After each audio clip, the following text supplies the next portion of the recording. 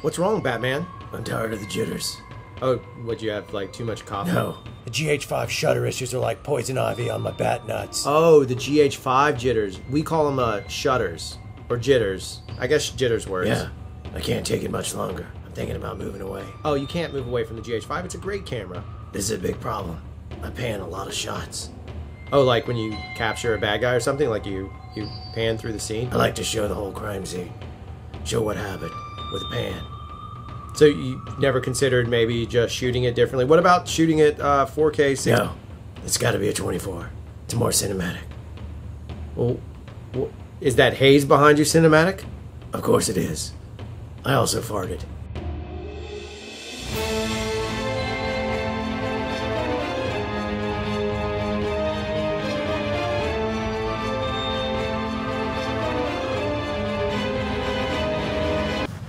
Okay, so today on Inside Craft Show, we're going to talk about panning. We're going to see if we can solve the jitter, jutter. I've heard some people call it artifacts. I've never heard it called an artifact. I've always just called it shutter or jitter or jutter, something like that. Artifact to me means like a breakup of the signal.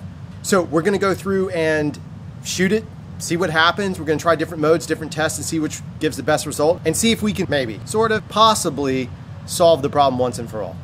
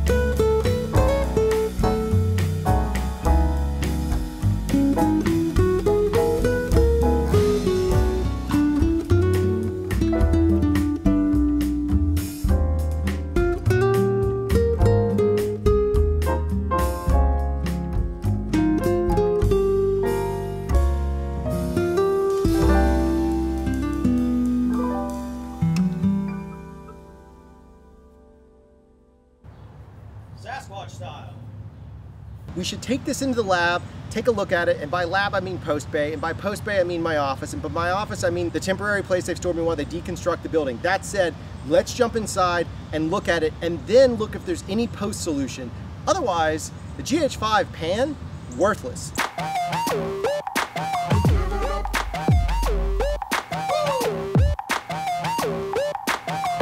Okay, so let's jump into looking at the footage and see what we can ascertain.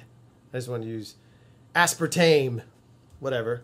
All right, so the first one we did was an MP4 8-bit 4K UHD I totally see the strobe in that, and that's a 6-second pan. That's me doing my best 6-second, just a simple pan. And I totally see the strobe jitter effect in that space. We go on to the next, which is C4K. So that's Cinema 4K MOV 10-bit 4K 2398. It's there, but it's not nearly as noticeable to me. It's still there. It's just not as noticeable, right? So then we go to, this is pretty interesting. We go to the Cinema 4K. This is the 8-bit shot at 5994, and I've heard other people say 4K UHD. I've heard other people say this worked out best, but I see it. It's pretty strong. So we go Cinema 4K MOV 10-bit 4K 2997, right? So we're at 2997, and it's still there. So it's showing up in all of those bits down the line, certainly at those 4K levels. All right, so now we're 4K MOV 10-bit, right? We're not Cinema 4K, we're at 10-bit 4K UHD, so it's 3840 by 2160, 2398, 6-second pan. I barely notice it. So just for a safety reason, or just for a good metric, I did a 1080p version. I did not scale it up just to leave it the same. I don't really see it in the 1080p, which is expected. I have a feeling this is going to be a data issue. So now we're Cinema 4K True 24. That means I changed the camera to 24 hertz. And I'm a big proponent of that. I don't see. If it's there, it's subtle. It might be a little bit there, looking at the edges. But it's very, very subtle at True 24p, setting your camera to 24 hertz instead of 5994 hertz. Here's Cinema 4K 10-bit 4K, still True 24p. However, I slowed the pan down, and to me, it's nearly gone. I mean, it's very, very, very light if it is there. No, I don't even see it. So here's a 3-second pan. And I don't see it at all in the 3-second pan. Again, that 3-second pan was shot at True 24 hertz. I made a note there on the bottom. Now we're at Cinema 4K MOV 10-bit 4K 2398 8-second pan. Some of the pan stuff you're seeing is me. It's human error. I'm not seeing it very much. I would call that one an approved. And then the last piece here is 4K 8-bit at 5994. Ooh. If I do see it, I would look in the top right areas where I'm spotting it. Like just through there. Yeah, there's a jitter there. All right, so here's my solution for dealing with this. One, I think you can slow your pan speed down. I would suggest shooting 24 hertz if you have to, or if you need to stay in 2398 for any reason, I would slow your pan speed down. However, I think the best solution, what looks the most amazing, which is a hybrid of clarity and cinematic effect that Batman wanted, good, is to take the footage. So we're going to watch it here. So here we're playing in real time. We see the strobe effect. This is 5994 on a 2398 timeline.